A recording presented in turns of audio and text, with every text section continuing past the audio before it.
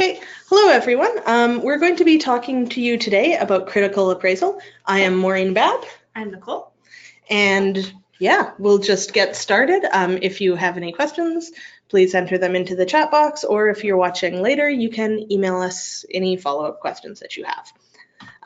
So to begin, we're going to cover a couple of different things in this seminar. So we're going to briefly introduce the WRHA virtual library, who we are, what we can do for you. We're going to describe when critical appraisal of information should be used.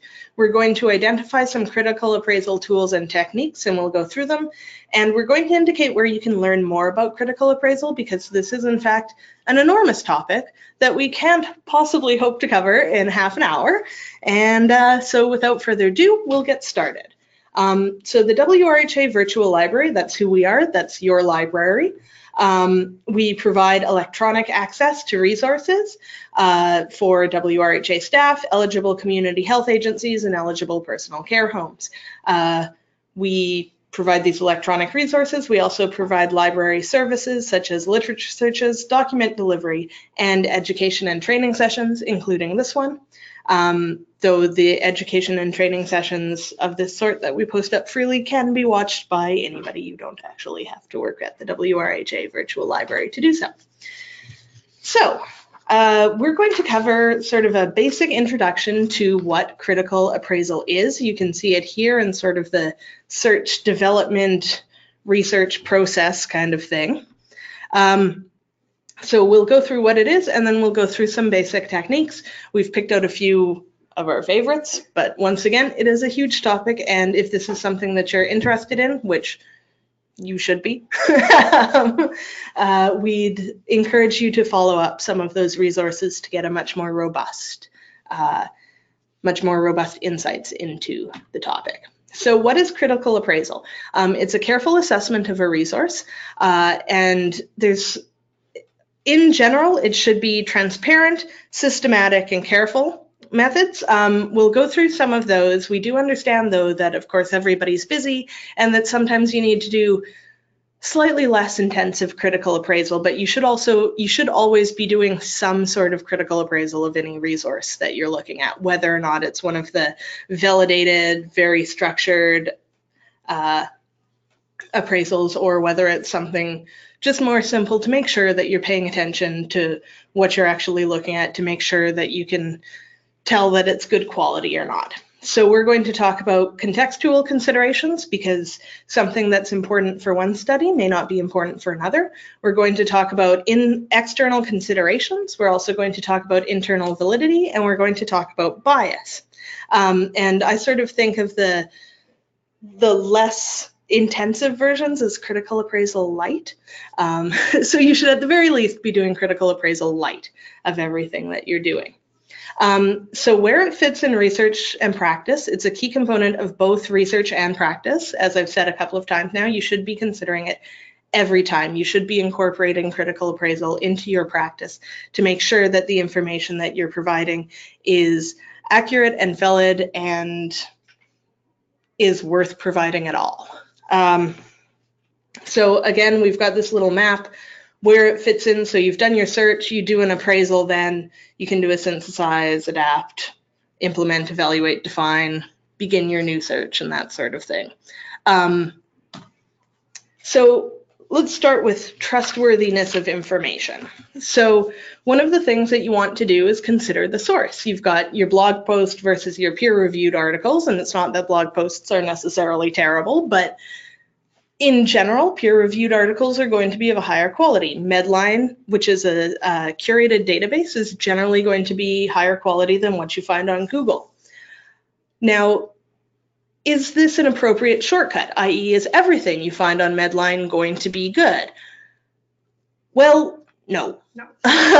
So poor quality information absolutely gets through peer review, gets into subscription databases. And so this is part of why you can't just use, oh, it's in Medline as a shortcut for, oh, it's good.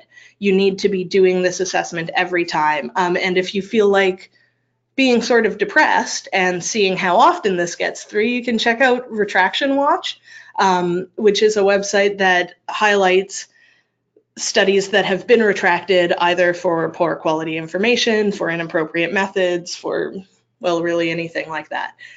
So you can get a sense of how much some of the information that looks like it should be good quality is still getting past peer review and still getting into subscription databases. But, you know, there is, in general, Medline is still going to have higher quality information than Google, and peer-reviewed articles are generally going to be higher quality than blog posts, but it's not you still need to do critical assessment. So we're going to go through some different tools and techniques. We're going to start off with some of the simpler ones, which maybe you've seen before, and we're going to start with external assessment, so paying attention to factors outside of the resource itself, and then we'll move on to internal consistency. So one of the simplest ones that you've maybe heard about before is the CRAP test, which was originally developed by Molly Beestrom and Kenneth Orenick at Dominican University in Illinois. And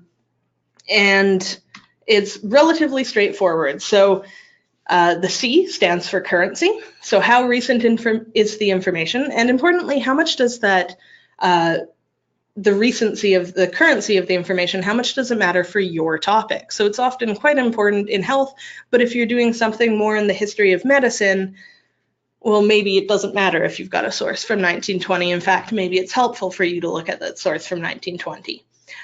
You also want to consider, has the information been revised or changed? Are you looking at the most current version of the information? Is there a newer edition? Where can you find that newer edition? And if there's a web page, if it's a web page, is the page maintained? Do the links still work? When was it last updated, and can you even tell that information? Which sometimes you can't, and sometimes it's sort of hidden. You need to go into like view source and check the metadata, but as we know, not everybody keeps up the metadata. The R stands for reliability. Is it supported by evidence? Is it verifiable with other sources? Are there references or other sources included? So can you compare it to other sources, or are they the only source saying this? And if so, why are they the only source saying this? Is the content peer-reviewed, and who's it peer-reviewed by? What kind of content is it? Even if it's appearing in a peer-reviewed journal, it might still be an editorial or an opinion piece or a letter. And those have less validity than a fully blown research study. And are the methods documented? And importantly, are the methods appropriate?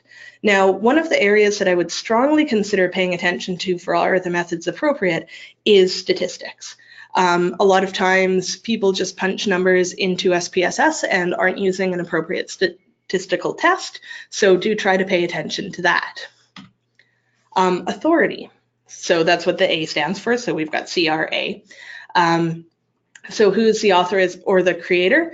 What are their credentials? Are they qualified to write about this topic at all? If it's a paper about quantum physics, are they a quantum physicist or are they a psychologist? A psychologist is very set up to write about psychology, but not quantum physics, and vice versa. And again, there are areas where that might be relevant. Maybe you're really interested in the psychology of quantum physics. Then a psychologist would be appropriate. Yes, and you can certainly have more background knowledge than your strict degree applies, but do take a look at that. Who is the publisher or sponsor? And are there any conflicts of interest? So are they receiving money to say good things about this drug? For example, are there advertisements on the website? This one's a little bit of a gray area. Some of the best journals in some of the other fields I pay attention to do have advertisements in them, but that's just because they don't have any funding. And then there's another one that's where is the information hosted? Sometimes you can tell some information from that, but a lot of times that's just in theory when it comes to websites. So for instance, .ca is supposed to be for Canadian websites, but it actually just means the server needs to be in Canada. And the website, the person writing the website can be from anywhere. But there are certain ones like government websites, you do have to be affiliated with the government in some way to have a governmental address. But that doesn't necessarily mean that they're of the highest quality. And finally, the P stands for purpose or point of view. Is it fact? Is it opinion? Or is it propaganda? Is it trying to sell you something? Does it have a bias? Either a political ideology or ideological, religious, personal bias? And how would that influence the work, if it would influence it at all? And when you're reading it, do you have a bias, and is it affecting how you view their potential bias or not a bias? And an important one here too is, why was this resource created?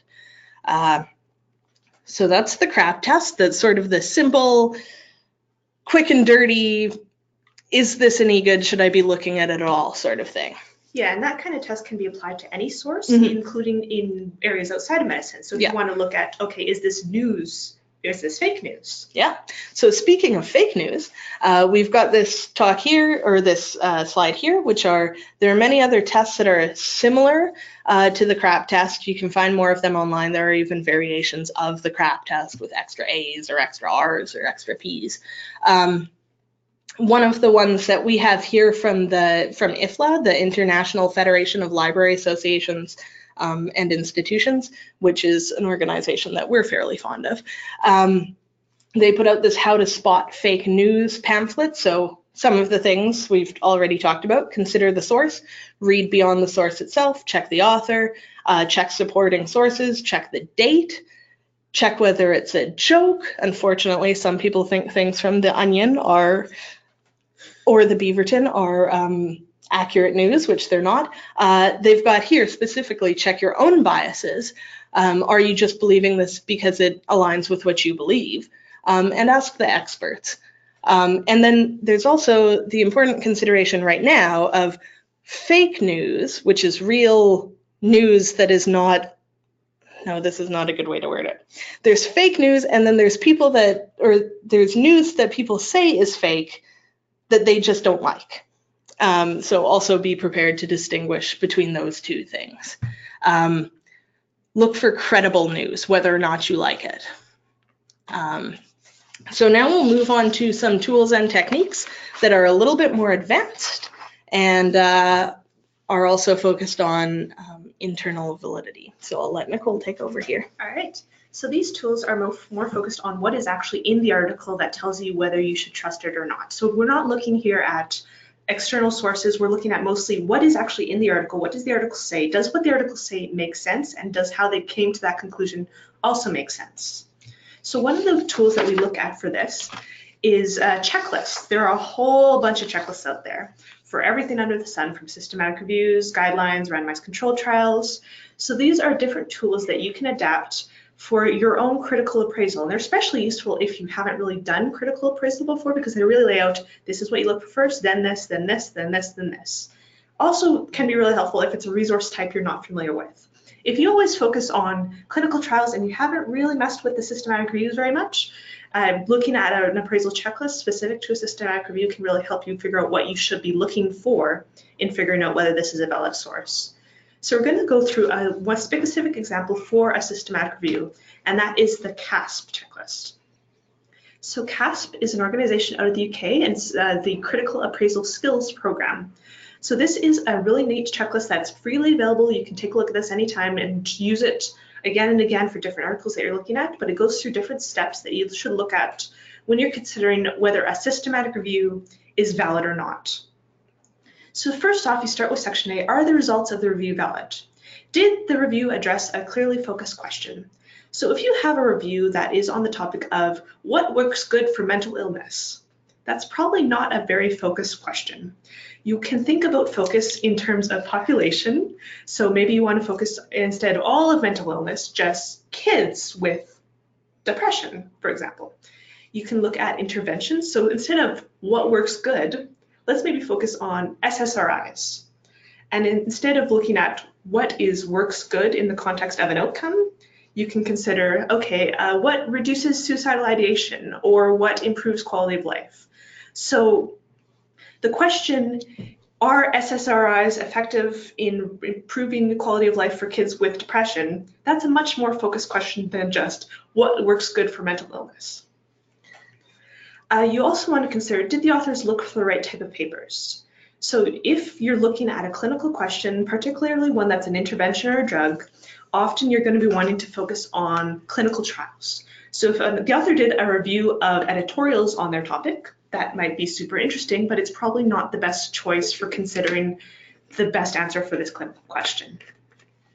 And if you find that you've looked at these two questions and the answer to one or both of them is no, just stop there. If it's garbage at that point, you really don't even need to go any farther. It's just, this isn't even worth your time to keep looking at it.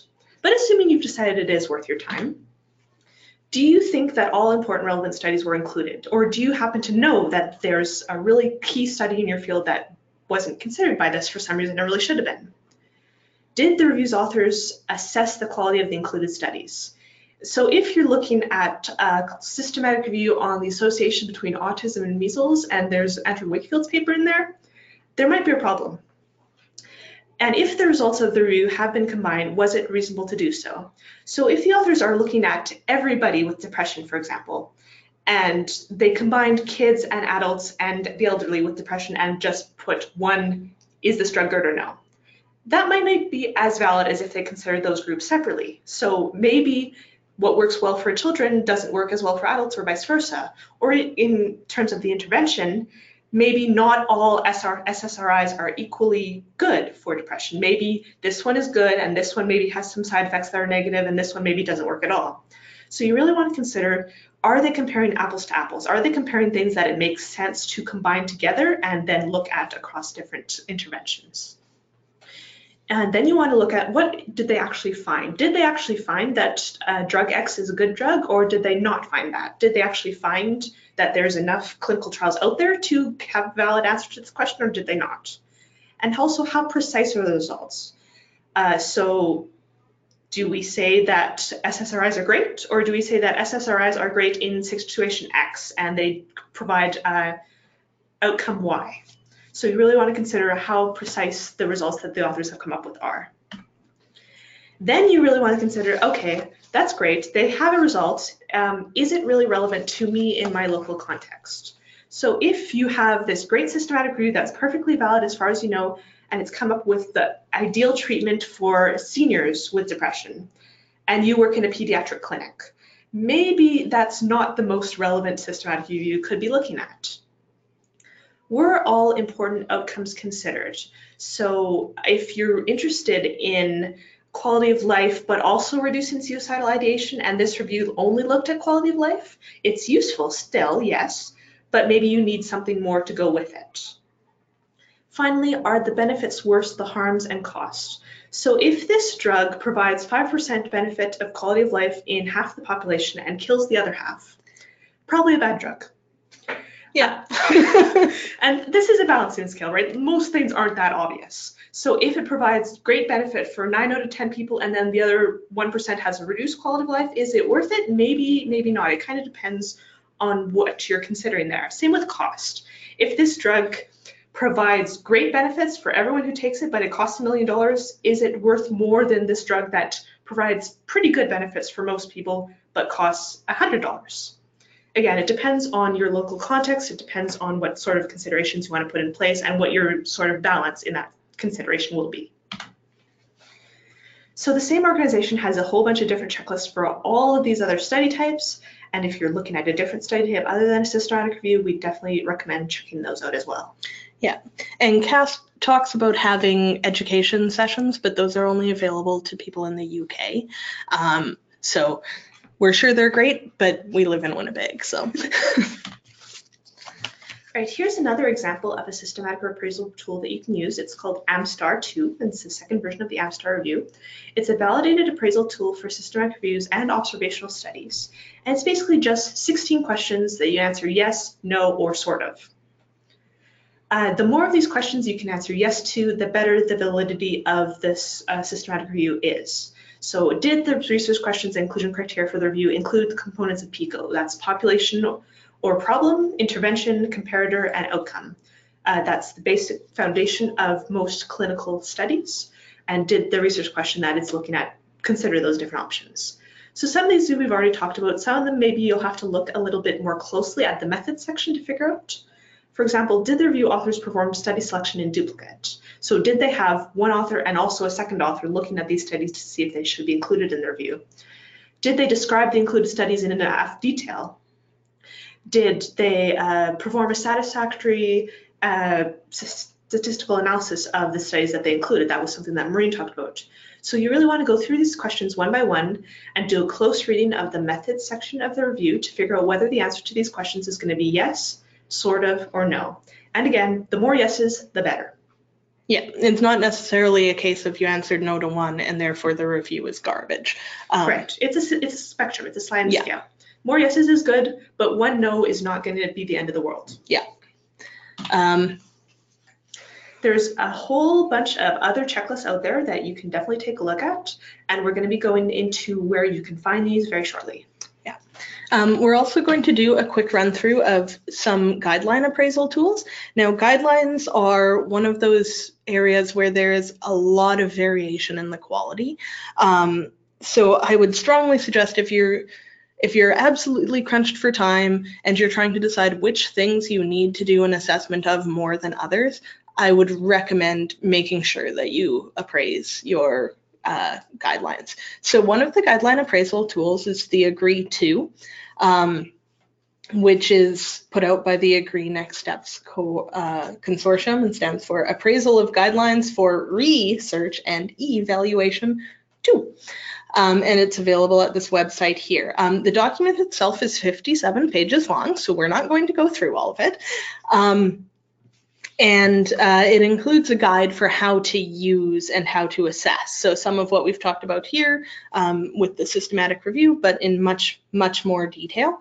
So I highly recommend reading through it. The tool addresses 6 key areas, so scope and purpose, stakeholder investment, rigor of development, clarity of presentation, applicability, and editorial independence. And you'll notice that those sound very similar to a lot of the things that we've been talking about previously in this webinar. Just to mention, you don't need to worry about scribbling down the URLs frantically. We are going to share this presentation later. Yeah, and we'll be sending the slides out to the people who registered. So if you're here, you'll be getting the slides in your email as well, which will have, I mean, you can just copy and paste them from the slides itself. Also, if you do a search for like Agree To guideline appraisal in Google, this should come up. So each question or each section of this has several questions under it, and each of those questions has a Likert scale from 1 to 7.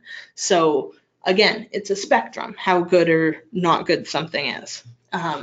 And again, I do really want to emphasize that guidelines can be very, very variable in their quality.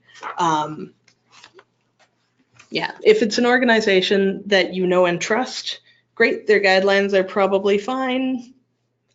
But there certainly are guidelines that you have no idea what they're based on. You have no idea, for example, what the stakeholder involvement was or the rigor of development was. It just seems to be put out by some sort of health organization and you have no idea what's gone into it at all. As with the systematic reviews and the other things, there are other checklists. One of the things, so we've got one here for assessing clinical practice guidelines, and as you can see, it's much simpler than a 57-page document. So it's got very, straightforward. Is the clinical question clear and comprehensive? Is it recommended? Is the recommended intervention clear and actionable? But one of the things when you're looking at checklists, do appraise the checklists as well. This one, for example, I would say is not as good as the Agree tool. I would say that it doesn't consider some of those concerns about stakeholder involvement and rigor. It's a bit vague. Yeah, it's quite vague actually. But we're coming close to the end of our time, so we will move on to where you can find more information on this topic of critical appraisal. Yeah, absolutely. And again, these slides are going to be shared later, so don't worry too much about copying down all of the links that are on the next slide. But we're going to be talking about if you are looking for a critical appraisal tool for a particular study type or for looking at your research in context, these are the different places that you can go to get it. So there's the CASP checklists that we've already mentioned.